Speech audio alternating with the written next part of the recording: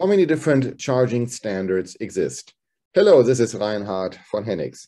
If it comes down to wearables, to headsets, phones, and you name it, in the future, at least in the European Union, there's only one, the USB-C. De facto, USB-C is already the standard. Apple, however, refuses to accept the standard, quoting that following such a forced situation would reduce innovation and therefore hinder companies to be competitive and innovative. So Apple's sole position of following the lightning is now in a certain way known in the European Union as the anti-Apple law.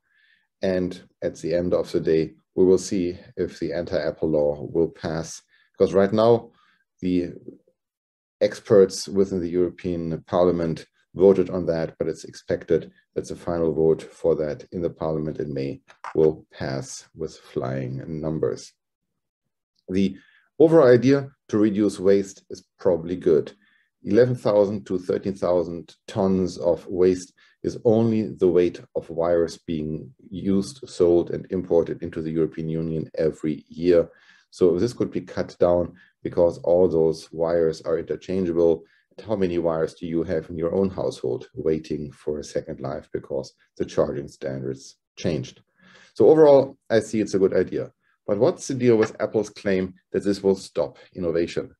I don't believe it'll stop innovation. It will, however, create a certain competition about the companies who have the most innovative product. Because USB-C is not the end of the world. And I can see more innovative charging systems, maybe contactless chargings and whatever it is. So the future will be bright for innovation. However, it will then be up to the company to convince others to follow their standard. And now that's a real quest for innovation here.